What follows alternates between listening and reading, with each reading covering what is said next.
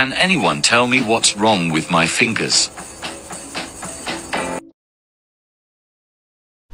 So it is called clubbing, and you can get it on your toenails and fingernails, and what happens is your finger gets red, it can be spongy, so when you push it feels a bit soft and then swollen at the end. So this condition is usually associated with lung disease, especially lung cancer, but you can see it in Hodgkin's lymphoma, gastrointestinal disorders, hyperthyroidism, especially Graves' disease. You can get it in lung disease such as cystic fibrosis, idiopathic pulmonary fibrosis, but lung cancer is a big one.